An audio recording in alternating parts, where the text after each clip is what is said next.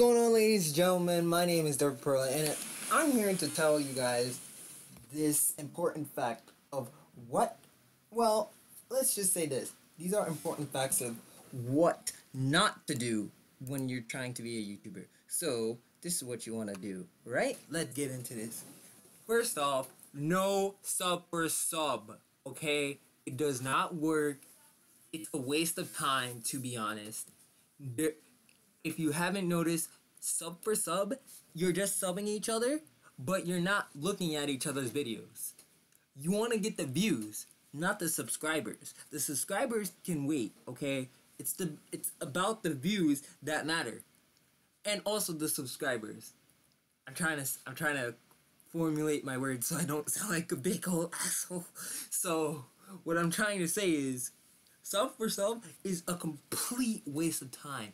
If you want to get a group of friends, meet other YouTubers, then yeah, that's cool. When you guys are friends, and then when you do sub for sub, yeah, you're checking each other's videos out. You guys are helping each other. You guys are in each other's videos. That means you guys can have your subscribers go over to their channel and their subscribers to go over to your channel, and you'll both gain each amount of subscribers. If you guys can get what I'm saying. You dig? You dig. Anyways, what not to do? Don't go into other people's videos where they're higher and be like, hey, you guys should check out my video, or be like, good morning, smiley face, because it's obvious you're trying to get it for attention. So, I just want to point that out for y'all.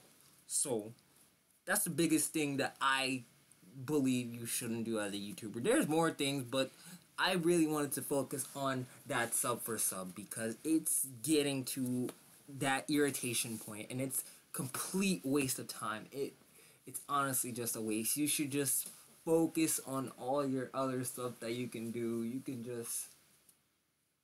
This is what you can do. You can collab with other people who has, like, say, like, you have 5 subscribers and they have 5 subscribers. 2 of their subscribers will look at your channel. 2 of yours will look at their channel. You get what I'm saying? So you'll both gain equal amount of subscribers. And you both do it so on and so forth with each and every one that you meet. You guys can formulate a team. You can get into groups. Small YouTube groups, they all do that. It's so much easier. So just remember that, guys. You don't have to do sub for sub. It is a waste of time and a waste of effort to just say, hey, sub me and I'll sub you back. Like, no. Just please, don't waste your time, guys. Just keep on going strong like you always been.